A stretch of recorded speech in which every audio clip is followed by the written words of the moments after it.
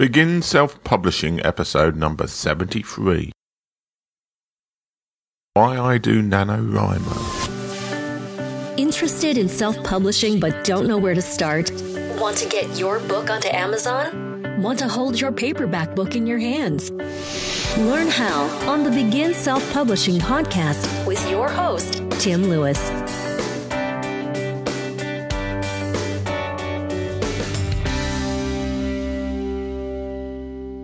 For those of you that aren't aware, NaNoWrimo is an event. It originally started in the US and it stands for National Novel Writing Month. It's one of these strange multi-letter acronym words. For the last 2 years I've done NaNoWrimo, which spans the month of November. And the challenge is to write 50,000 words within November. I've actually won NaNoWrimo the last 2 years. As in, I've completed 50,000 words in each month. And the majority of the last 2 books I've written has actually been written in November in NaNoWrimo. In terms of the first draft, obviously. So why do I do NaNoWrimo, and why is it so effective to actually get me writing when I'm not effective writing in the rest of the year? Well, I found it tremendously useful as a way of getting me to write. For a number of reasons. Firstly, it has a little online dashboard where you can enter in the number of words you've written each day. And it shows you how you're doing against the target of 50,000 words at the end of the day. Now, obviously, you can do this with other software. For example, Scrivener has a target feature within it. But I do like the dashboard that NaNoWrimo gives you. And I think it's one of the features why I like NaNoWrimo as a challenge in terms of writing a book. The other major reason why I think NaNoWrimo works for me is that there's a tremendous sense of community with other people in your area who are also doing NaNoWrimo. Now, I'm sure this is probably different if you don't live in a big city like London, where there are lots of other people doing NaNoWrimo at the same time. But even so, you can go to your local regional area and message people and see who else is doing it.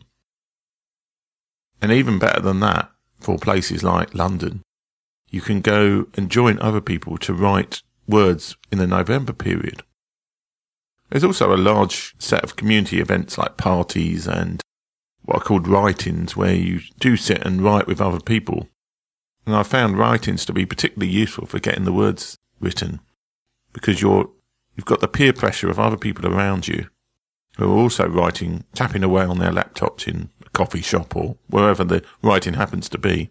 And I usually do well over my word count for the day in the couple of hours where these write-ins take place.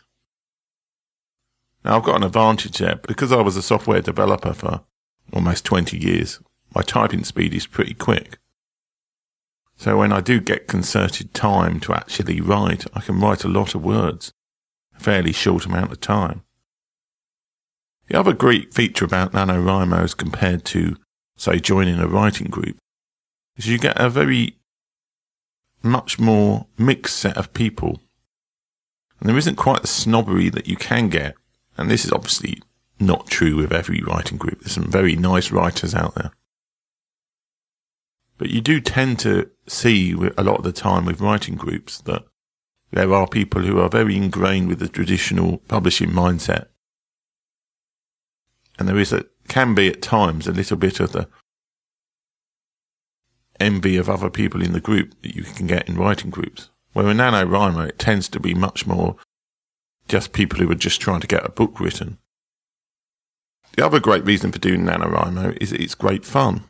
You get to talk to other people and meet other people in your local area who like writing. And you can also find out what sort of novels or books they're writing, which might give you ideas for future books. I'm not saying you steal other people's ideas, but you might get an idea by talking to other people about what they're writing about, that you can then write down and write as a book as your own. So, as of the recording of this episode, I'm just about to start NaNoWrimo. Obviously, when this episode airs, I'll already have done 2 days of NaNoWrimo. So I should be about 3,000 words into my third Magpies and Magic book. I've still got a few issues to sort out. Every year I've done it, I've always meant to have a complete plan of the book written out before I start. And every single year I always end up planning it while I'm doing it. I thought this year might be different, but I got a bit stuck in the middle of my book plan.